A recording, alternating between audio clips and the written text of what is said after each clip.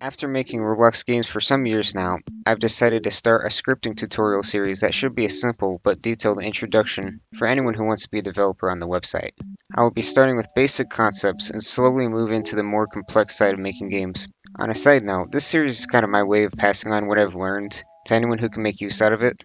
I don't plan on using Roblox anymore for future games because of its limitations, but that doesn't mean it's a bad engine. It is a very nice starting point for a long-term game development career, and it's what got me into game development in the first place. With that out of the way, let's get started. So the first thing you want to do is navigate to the Create page on the website and click the Edit button on a game. Or if you want to start fresh, hit the Create New Game button. After clicking Edit, it will ask you to download Roblox Studio if you haven't installed it before. Make sure you get it up and running before moving on because this will be your new all-purpose tool to game development. So after opening Studio, you'll see a bar at the top of the screen that hosts all the tools you have at your disposal. Realistically, only a few of them will be used in day-to-day work, so don't worry about every little detail of the menu. But it is important to know your tabs. The Home tab has what you'll probably be using the most. Simple transform tools, the toolbox, materials, colors, the UI editor, and other nifty features such as the playtest button. I will go into more detail on that in the future. The Model tab is where you'll find tools mainly useful for building and physics. Constraints and unions deserve their own video though, so don't worry if you don't use most of this stuff just yet. The Test tab is good for playtesting with multiplayer and simulating servers without having to test everything in actual servers. The View tab is one of the most useful tabs because it allows you to enable and disable windows and widgets, all of which can be moved around and organized on the screen any way you like. For example, enabling the Properties window will open up a window that allows you to edit selected objects. You can move it around by clicking and dragging on the top part, and it will embed itself in the main window if you put it near an edge. Finally, there is the Plugins tab. By default, there are a few plugins already, but you can find more in the toolbox under the Plugins section. The Animation Editor plugin will get its own dedicated video. Heading back to the View tab, I would recommend keeping the Properties and Explorer windows open at all times because you'll be using them quite often. The command bar may also come in handy. Arrange them on screen any way you'd want. Also, if for some reason you wanted to hide the top bar of the studio, click that tiny little arrow on the top right of the screen. It's to the left of the What's New button. I never use it. And now for the most useful menu in my opinion, the Explorer. What's that? This is where you'll find every object in your game. By default, there are already things here that you'll be able to make use of in the future, and these are called services. Don't worry about them just yet. Anyway, selecting an object in the Explorer is the same thing as selecting an object in the main menu. What is a menu? Selecting an object in the Explorer is the same as selecting an object in the main window. But this way allows you to select things without needing to find them with your camera. Some useful selection tips include: if you hold control, you can click multiple objects. Hey, I don't know what this guy's talking about, but here's a little image that shows what he wanted to say. He's kind of stupid, I don't know what he's doing. When an object or multiple objects are selected, the Properties menu will show information about what you have selected and allow you to change some other aspects. Any change made in the Properties menu will have an effect on everything selected. Objects in the Explorer don't necessarily have an order, but they do have a hierarchy. In Roblox, the hierarchy goes something like this. Objects that store other objects are called parents. Objects that are stored in other objects are called children. Any object that stores an object directly or indirectly is an ancestor. Any object that is either directly or indirectly stored in an object is a descendant. For example, the workspace is where physical objects are rendered. Any object stored in the workspace is a child, while the workspace is the parent. Parents can have multiple children, but the children can't have multiple parents. To change the parent of an object, click on it in the Explorer and drag it over another object. This will store that object inside of whatever you dragged it over.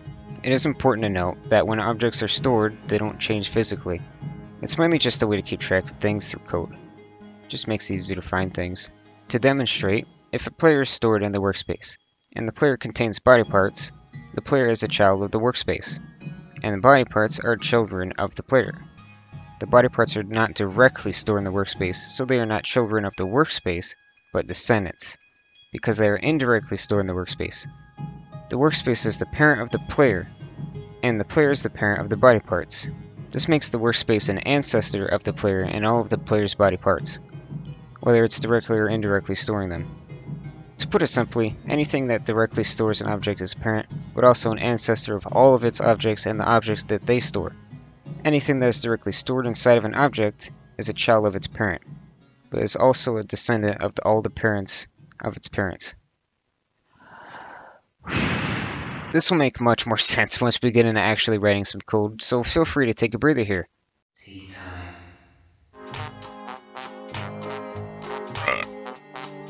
Next, we have the actual properties menu itself.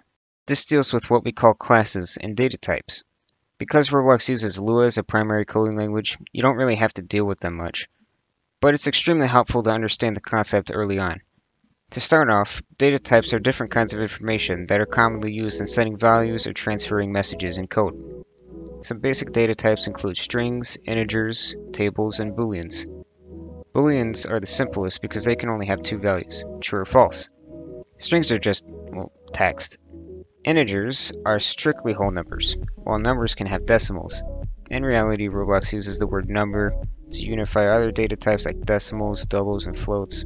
But all you really need to know is that when Roblox says number, it means a number that may or may not include a decimal.